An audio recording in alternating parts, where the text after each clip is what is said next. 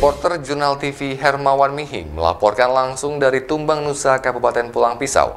Update terkini keadaan banjir dan ketinggian air di kawasan Jalan Trans di Tumbang, Nusa, Selasa 23 November 2021. Berikut liputan selengkapnya. Ini ya. Udah ke play kah? Kita lewati banjir Tumbang, Nusa.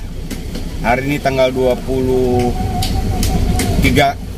November pukul 14 waktu Indonesia Barat.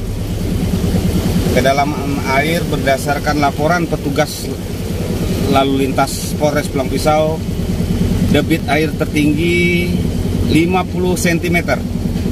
Nah, ini kita sedang berada di titik terdalam banjir Tumbang, Nusa. Mobil kita berjalan pelan.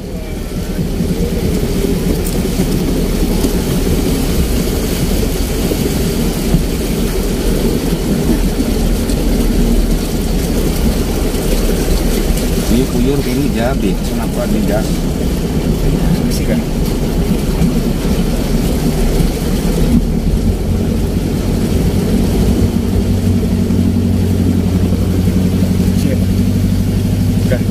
Ya, selamat pemirsa.